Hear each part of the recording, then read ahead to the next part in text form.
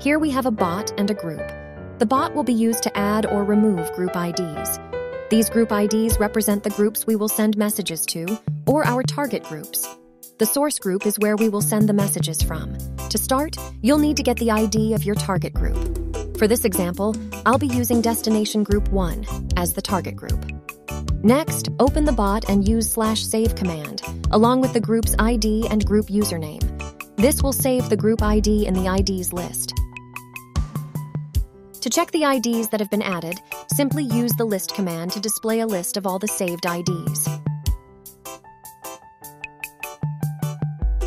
Now we have our target group ready. Next, open the source group. Use keyboard command to display the reply keyboard.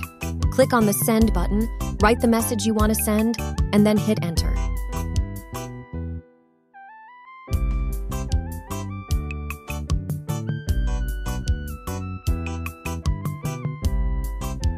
Your message will now be sent to the target group. I have set the loop time to 5 seconds, which means the message will be resent every 5 seconds. However, you can customize the loop time to your preference, whether you want it to resend every 5 minutes, 30 minutes, or any other desired interval. To stop the automation, simply click the Stop button in the source group.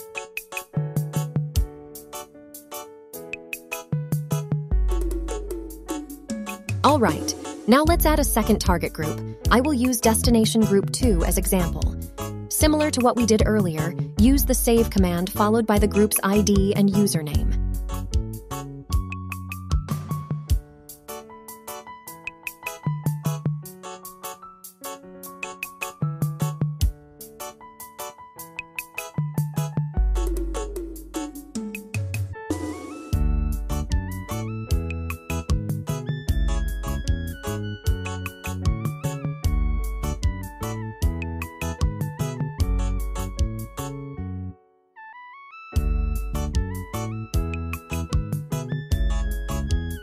As you've noticed, the message has been sent to both groups.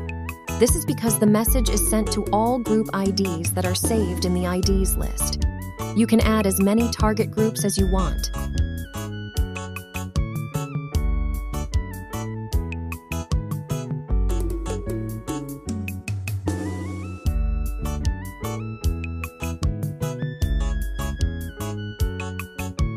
If you want to remove a group ID from the list, use the remove command followed by the specific group ID.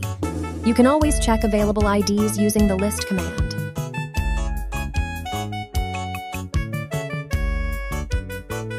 You also can send media files such as photos or videos and include captions for them, or stickers.